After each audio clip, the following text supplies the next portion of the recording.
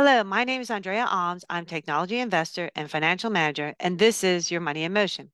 As you may recall on the last episode, Averaging the Averages, best guess, the global culture meat market is about 153 million at a 15% compound average growth rate.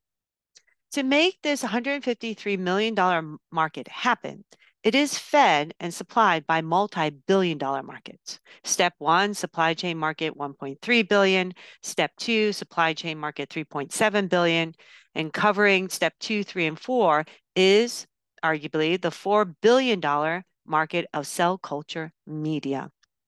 The global cell culture media market size was valued at $4 billion in 2022 and is expected to grow to 12.23% from 22 to 2030.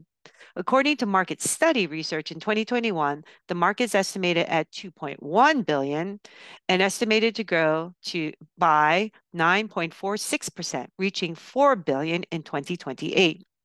VMR reports in 2022, the market estimate is 4.65 billion, projected to grow to 8.24 billion in 2030, growing at a compound average growth rate of 7.38%. Averaging the averages, the global cell culture market is 3.6 billion with a 9.7% compound average growth rate. Remember, all this started with us checking out the 153 million, yes, with an M, dollar culture meat market being supplied by the multi-billion, big B, dollar market. Thus, always keep in mind when supply chain market investing, consider all the components in your portfolio as opposed to just one element. Thank you. This is your money in motion.